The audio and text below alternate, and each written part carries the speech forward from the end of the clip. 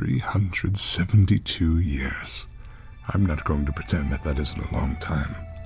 Sure, some Tortles live to be nearly 500, but in my lifetime I have seen a great many things. Entire kingdoms have risen and fallen. Great evils have been born and vanquished.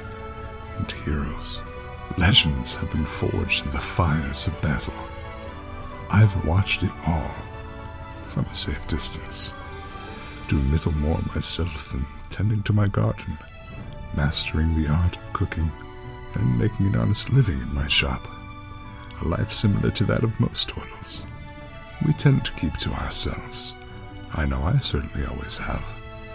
I have watched friends pass on peacefully, a smile on their face as they breathe their final breath, free of regret, free of remorse, perfectly content with how they lived their lives.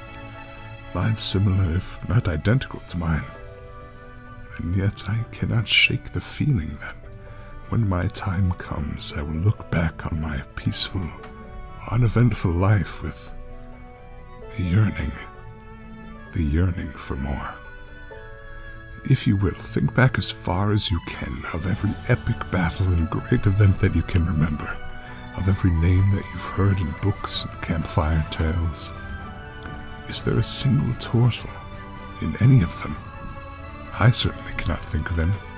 Perhaps I wish for my story to be told to the young Tortles gathered around the hearth, the ones who are told thrilling stories of danger and adventure, always followed by an unfortunate postscript, that these lives are not lived by our kind. I remember seeing the eager, excited faces of the children droop upon hearing this. It broke my heart. I was told this as a child as well, but perhaps the lesson didn't stick with me as it did most others. Perhaps in 200 years from now they will say these lives are not lived by our kind, except for Bero. Perhaps the children's faces will light up, their heads rising with curiosity. My story can be more than the old Tortle down the road that sold soup and bread. It can give hope to the next generations. Hope that a Tortle's life can be more than a quiet one within the village. Or maybe it will serve as a cautionary tale of why they should do just that. I suppose my name will be forged in history either way. And so, I have decided to set out for that which is unknown to our kind.